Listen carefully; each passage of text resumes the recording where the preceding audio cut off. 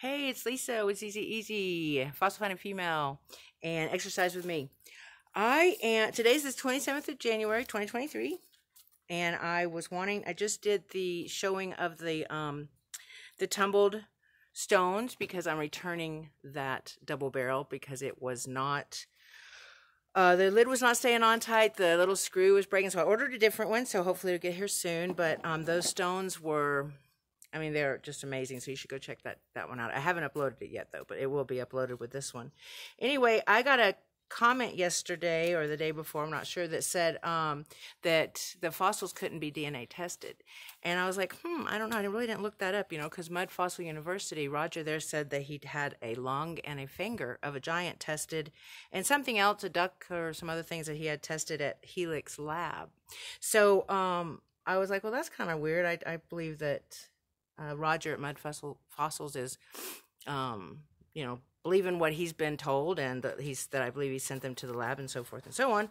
So I wanted to briefly bring up, well, I looked this up and I wanted to kind of say what these people are saying that is on theconversation.com about dinosaurs.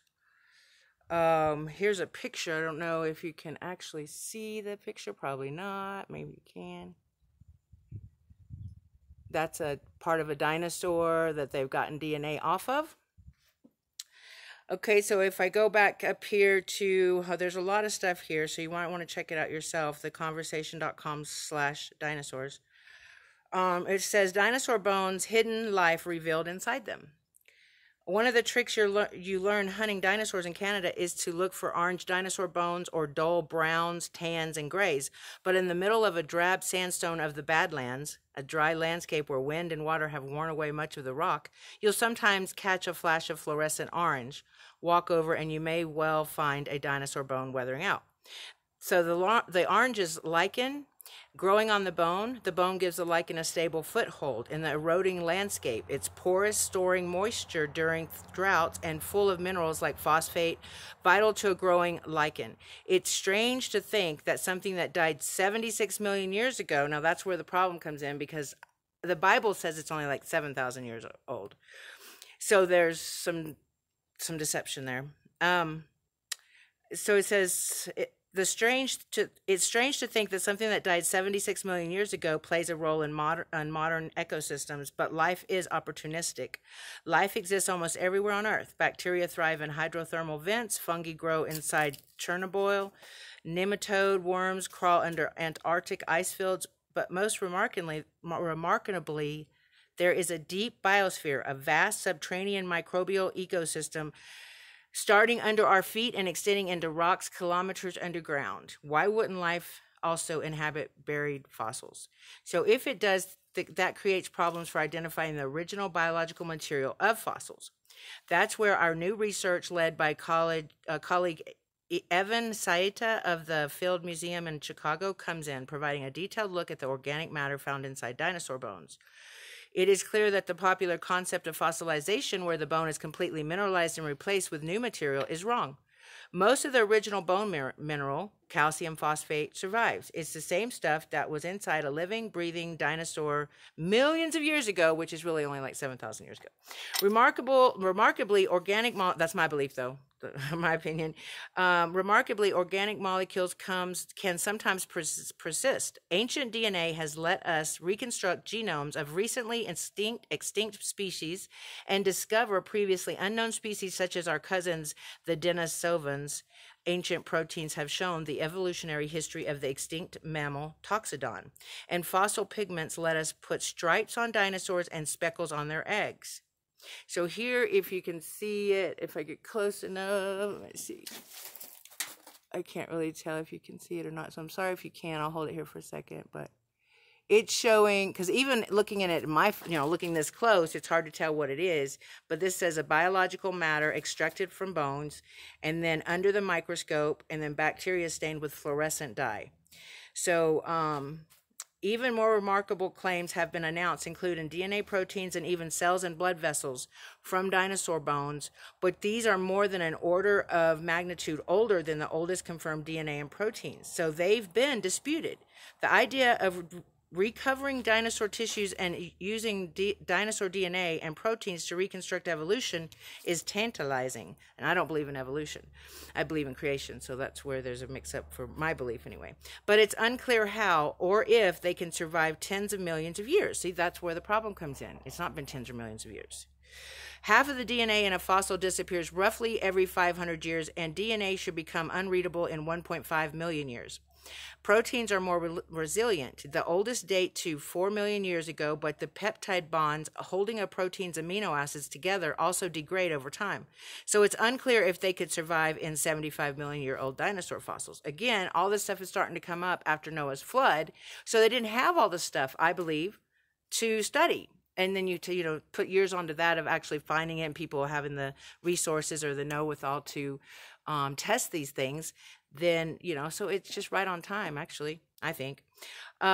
Meanwhile, living things, bacteria, protists, fungi, plant roots, and nematodes thrive underground. To be sure we have dinosaur tissues, we first need to exclude other, less exciting possibilities like contamination by bacterial biofilms. So then they're talking a little bit about the microbe hunting. You should go there and check it out. It says like amino acids extracted from the fossils showed the unmistakable signature of life. And that's what I've been saying when I look at these structures. There is like, and of course I've been a nurse for many years, but it's like if you know anything about anatomy, it looks like it used to be something alive. It doesn't look like just a rock that's rolled down and, no, it looks like a fossilized something that was alive. It's crazy to look at the structures, and so it's not, I was looking for heart rocks because I found one when my daughter was little and, just kind of keeping my eyes out for heart rock. And then I started looking at these heart rocks that seemed to be pretty, available everywhere, that they weren't just heart rocks. They look actually like a heart. It's crazy. So it says, signature of life amino acids exist in left and right-handed configurations. Living things make left-handed amino acids, but after death, their structure slowly flips back and forth, creating a mix of left and right-handed molecules. Ancient amino acids show a 1-to-1 ratio, but the bones were dominated by left-handed molecules, showing recent biological activity. And then there's that picture I tried showing you when I first. It's kind of hard to see when I'm outside or whatever. Maybe you can see it now. It's a picture of a dinosaur bone. We also studied the carbon in the bones. Living things take carbon from atmospheric CO2, which contains radioactive carbon-14. And carbon-14 undergoes radioactive decay, with half of its atoms disappearing roughly every 6,000 years. No detectable carbon-14 should survive from 76 million years ago, but the bones were full of it. Either these dinosaurs died a few thousand years ago, or they were contaminated by living things, and I believe they died a few thousand years ago. To find out what lived in the bones, we extracted DNA and the related molecule RNA from the fossil. What we found was astonishing: a thriving community of bacteria. The bones had 50 times the bacterial DNA as the surrounding mudstones. They weren't empty tombs, but teeming with a unique microbial community, a microbiome. So these are really cool stuff that they're studying.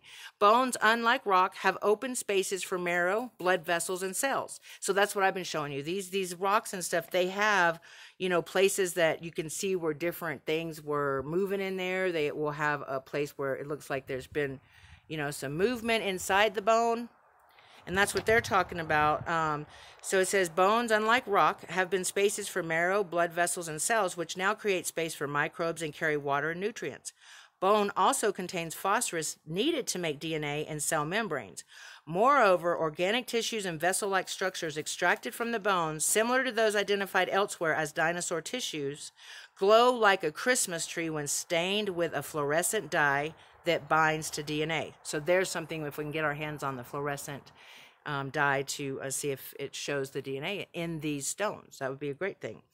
The abundant DNA suggests these organics are made by bacteria, not dinosaurs.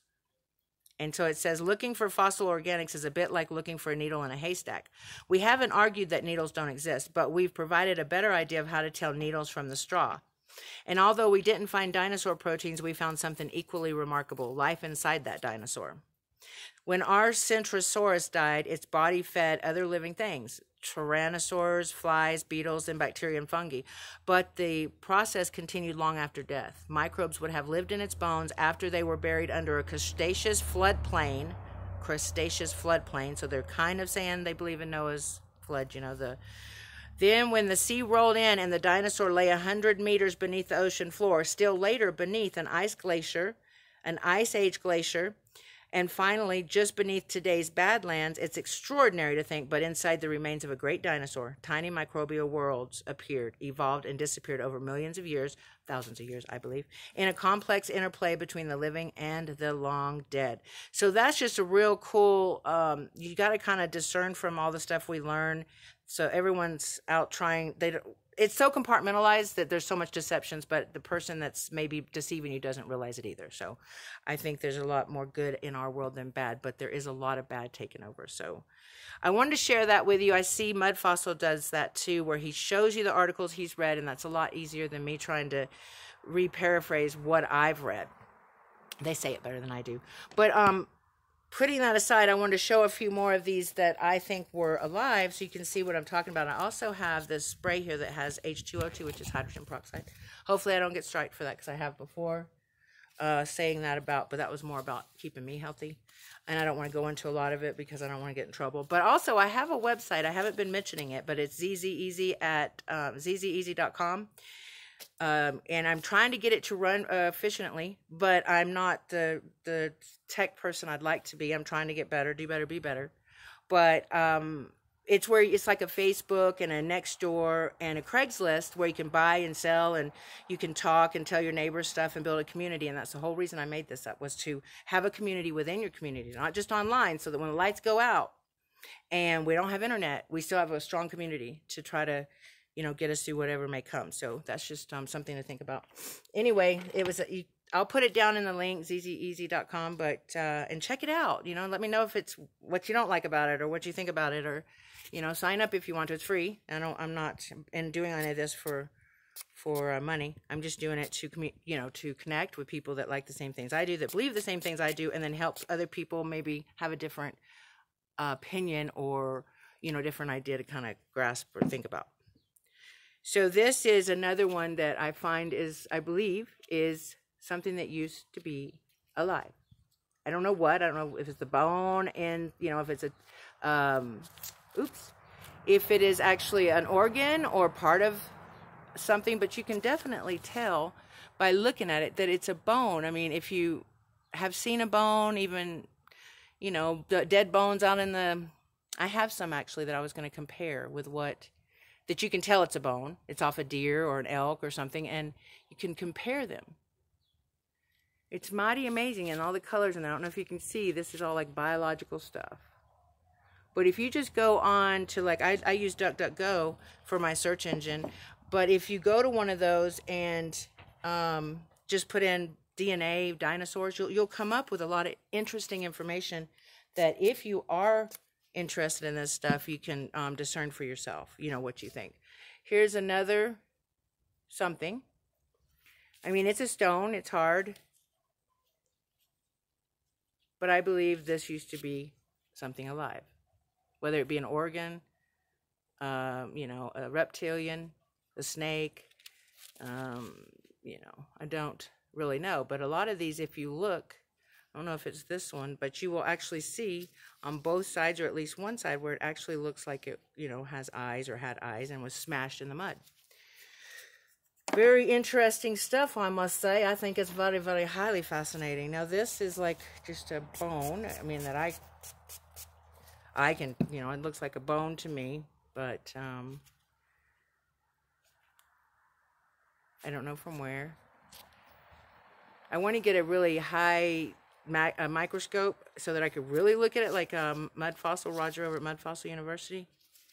His is really cool, where you can see, even when you put this on there, you can see the hydrogen peroxide all trying to go to where the blood was in the body. And it's fascinating.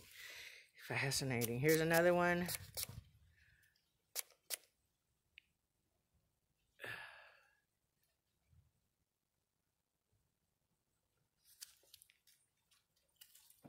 So this looks too much like something, you know, if you were to study some anatomy or look at some anatomy pictures,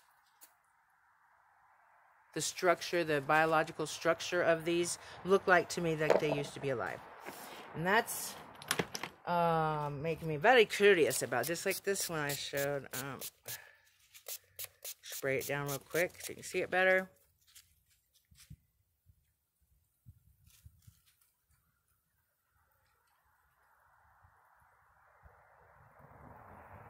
So it looks like it used to be something alive. I mean, don't you think? Or do you think it's just a rock that had all these sticks kind of lined up a certain way?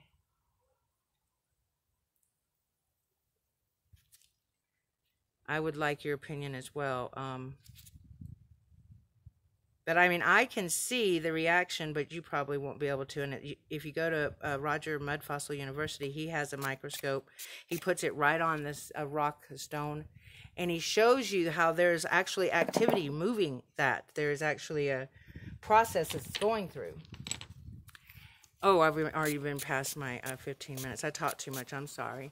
I'll do another one later to show you some stuff, but I like to try to keep it at 15. Otherwise, sometimes it won't even upload. But this is another cool stone that I believe used to be alive. There's a hole in the back, or where something would have been in here. So anyway, I hope you guys have a wonderful rest of your day. I'll see you next time. God bless you all, and have a blessed, wonderful day. It's beautiful here in New Mexico.